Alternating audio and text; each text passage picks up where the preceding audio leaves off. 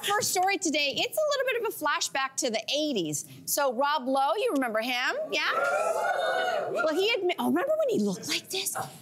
He admitted to Kelly Ripa on her podcast that he and Demi Moore briefly had a thing during their time when they were back in the Brat Pack in the 80s. We're talking St. Elmo's Fire era. The two have stayed friends, and he even said to Kelly he attended Demi's wedding when she got married to Bruce Willis. If you've slept with someone, should you be going to one another's weddings, though? Very evolved. Very liberal. Yes, Riley, as the newest married person on the panel. How many exes? Congratulations. Yes. How many exes did you have at your wedding? Well, okay, so we didn't have any. I had to think about it, but we had a very small, intimate wedding, so it would have been wild if, like, it's my mom, my nana, and my ex. Like, that would be wild.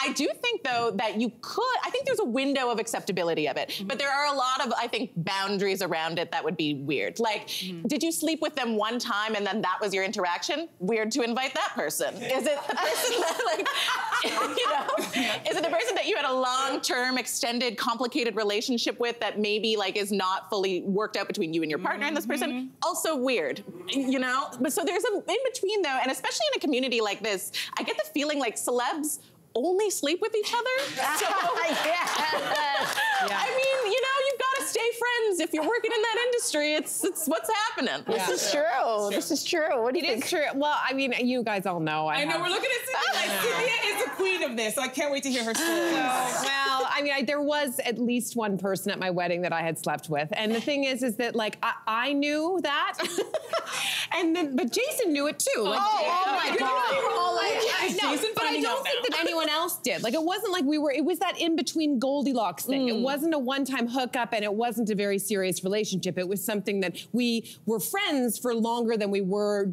being intimate partners. So that person, I went to their wedding as well, his wedding with his wife. So do you think she knew about you two? Yeah, of course. It's all like out in the open. I love how you say, of course. Of course.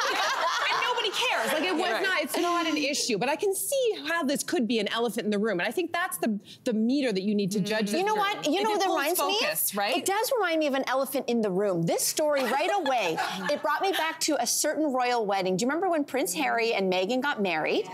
And I was watching the live footage, and then in comes someone that I went, is that Harry's ex, Chelsea Davy? Do you remember? And she walked in and I just went, whoa, who approved this? Well, they did. They did. Obviously they did, but it wasn't as clear as what you thought. There's Chelsea. And that's maybe her person now, I'm not sure. But I said, I read Harry's memoir, and this is what he wrote in his memoir about Chelsea being at his own wedding. Guys, it's so good, okay?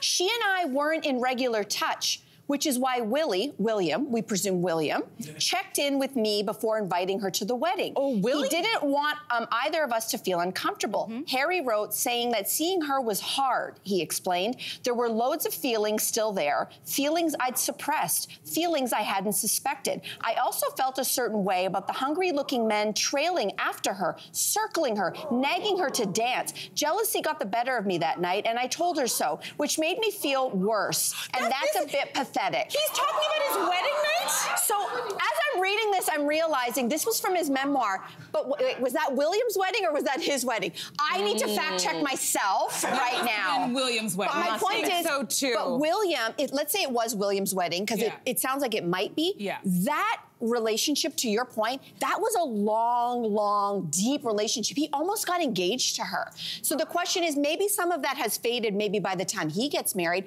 but why is she still there? Because it's I don't know. You know, because it's a friendship, and I think it depends on the bride and the groom. Because, you know, if you're a mature adult and you're just like, this person has become my friend, I don't think it's a huge issue, but you do have to check in with your partner. Because I actually have a very good friend where when we met, we were friends and we dated for a little bit, and then we realized that we're better friends, and we've known each other for a very long time. And when he met his fiance, he was super excited. He was like, you're coming to my wedding, it's gonna be so good. And I was like, yeah. And then I met his fiance, and I knew by the look in her face that I was not getting an invitation.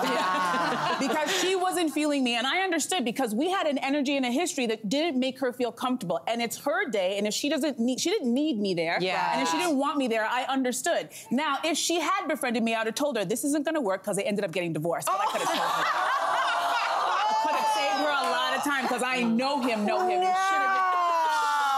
have closed it up next to me, girl. Could have saved you a lot of time. But what else? Hey, you, come a bit closer.